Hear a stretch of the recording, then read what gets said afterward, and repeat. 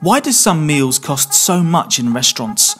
Is it the expensive ingredients, or is it the ambience you're also paying for too?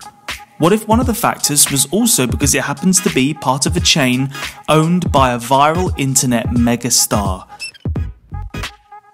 This is the case for Nusrat Gökçe, also known as Salt Bae, a Turkish chef known for his extravagant style cutting and seasoning food, and who in September 2021 opened the UK's only branch of his restaurant aptly named after him.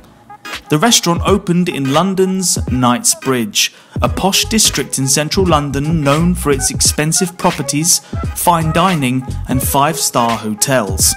It would definitely help to be one of the many millionaires and billionaires that frequent the area if you were planning on a trip to the new restaurant, as the prices for many of the drinks and dishes is a little on the pricey side, with notable mentions being the £9 for a Coke or the £11 it costs for a Red Bull. But it's the giant golden Tomahawk steak that has been stealing headlines, as the price for one comes in at anywhere between £630 to $1,000.